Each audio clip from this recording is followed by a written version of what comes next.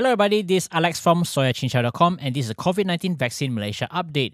This is a weekly show where we recap the latest developments of the COVID-19 vaccine as well as the National Immunisation Program. Just a friendly reminder that this show is also available in Bahasa Melayu and you can check it out on the SoyaCincau BM channel by clicking on the pop-up above or click in the link in the description box below. Before we begin, here are some highlighted comments from the previous video. Muhammad Yasir Khan said, I'm a PhD student in the University of Malaysia, Sarawak. Just want to know if there is any chance of opening up the university for students regularly. Thanks for the comment, Muhammad Yasir. The Ministry of Higher Education has announced that physical classes for colleges and universities can resume from the 15th of October 2021. The reopening of institutions of higher learning will involve students and staff who are fully vaccinated and is applicable in all states regardless of the status of the National Recovery Plan. For more information, please refer to your university. Next, we have Stefan Alfredson. I'm an expat living and working in Malaysia. When do you think I might be able to travel overseas for a holiday to visit my family before returning to work here in KL? Hi Stefan, thanks for the comment. At the moment, international travel for leisure purposes is not permitted. However, the government is going to announce a SOP for interstate travel as well as international travel very soon. Interstate travel restrictions are expected to be lifted in October once 90% of the total adult population have been fully vaccinated. The next question is from Asura Kishin. When I went for my Sinovac second shot, the nurse had already prepared the syringe filled with the vaccine. Should I be worried since she did not draw the vaccine from its bottle? I had the same side effect as I did for my first shot where I fell asleep 3 hours later though. Hi Asura, you should not worry about the pre-filled syringe. This is done to make sure that the vaccination is done more efficiently and to reduce the chances of error. Before getting the jab, just make sure you get the right dosage. For Pfizer, it's 0.3 ml, and if you get a Sinovac or AstraZeneca vaccine, it's 0.5 ml. The Pfizer vaccine, which is currently authorized to vaccinate children aged 12 years old and above, may soon be administered to younger children in the near future. Both Pfizer and biotech have submitted their trial data for vaccination for children aged 5 to 11 years old and expected to request for emergency use authorization in the US in the coming weeks.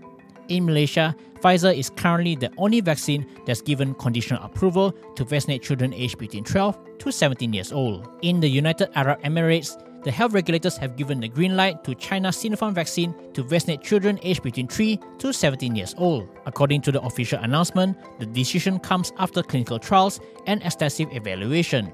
The approval is based on emergency use authorization in line with the approved regulation. The MySejahtera app now comes with a checkout feature, but what is it for? According to the Ministry of Health, the feature will allow the algorithm to measure your risk of exposure more accurately.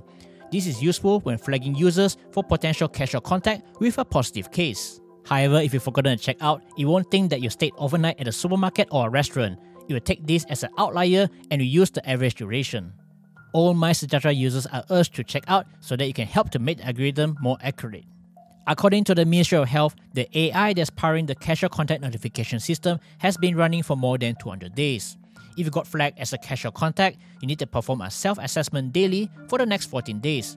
If you develop any COVID-19 symptoms, you need to get tested for COVID-19. Just a friendly reminder that it is okay if you forgot to check out. The viral message claiming that you can be fined 1,500 ringgit is not true.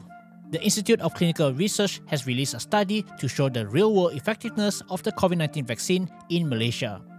Based on a sample size of almost 1.3 million individuals, full vaccinations have reduced the risk of infection by 88%, while partial vaccination have reduced infection by 51%. When it comes to ICU cases, full vaccinations reduce admissions by 83%, while partial vaccinations cut down the risk by 38%.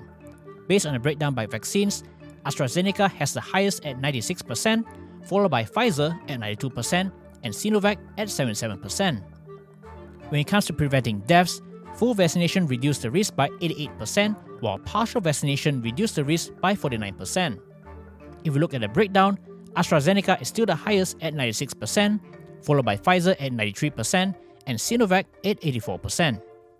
As of mid-September, Malaysia has a total of 14.5 million fully vaccinated individuals. From the total, there are 953 ICU cases, which is 0.0066%.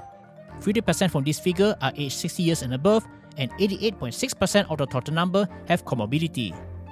there are 1,445 COVID-19 deaths among the fully vaccinated, which is 0.01%. 76% are individuals aged 60 years and above, and 92% have comorbidities. As of 28 September, Malaysia has recorded close to 26,000 deaths due to COVID-19. Previously, husbands were not allowed to accompany their wives in the delivery room during the MCO as a measure to prevent the spread of COVID-19. Following calls from the public, Health Minister Khairy Jamaluddin has announced that fathers-to-be will soon be able to accompany expecting mothers in the delivery room. However, this is only applicable to fathers that are fully vaccinated and have tested negative against COVID-19. National Recovery Council Chairman Tan Sri Muhyiddin Yassin has announced that interstate travel are expected to be permitted in October after 90% of the total adult population have been fully vaccinated. The SOPs are currently being fine-tuned, and they are also looking into the possibility of reopening international borders. At the moment, interstate tourism is only permitted for destinations that fall under the domestic travel bubble. When Langkawi was reopened for tourism, only fully vaccinated travellers are allowed, and they must produce a negative COVID-19 test result before boarding the flight or ferry. If you're residing in KL and Selangor and you've missed your second AstraZeneca vaccine appointment, you can now walk in before the 4th of October 2021.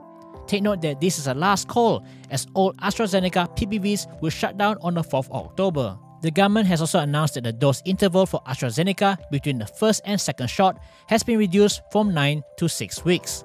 According to Health Minister Khairy Jamaluddin, the decision was made to provide convenience for individuals that have gotten the AstraZeneca vaccine. As of 28 of September 2021, Malaysia has administered a total of 43 million vaccine doses nationwide. 23 million individuals, or 71% of the total population, have received at least one dose. Meanwhile, close to 20 million people, or 61.1% of the total population, have completed their vaccination with either a single or two-dose vaccine. The Klang Valley has the most completed vaccinations with close to 6.8 million people, followed by Johor with 2.1 million, and Sarawak with 1.8 million, and also Sabah with 1.6 million. That's all for now, and if you have any questions, please jot them down below in the comment section and we'll try to answer them as soon as possible. Due to the rapid developments of the COVID-19 vaccine as well as the national immunisation program, some of this information might be out of date, so stay tuned to us on SoyaCincau.com for the latest information or watch our latest video on our YouTube channel. If you like this video, please give us a thumbs up, like us on Facebook, and don't forget to subscribe us on our YouTube channel and hit the notification bell icon so that you'll be informed of our future videos. This is Alex from SoyaCincau.com. Thank you so much for watching and we'll see you in the next one. Bye!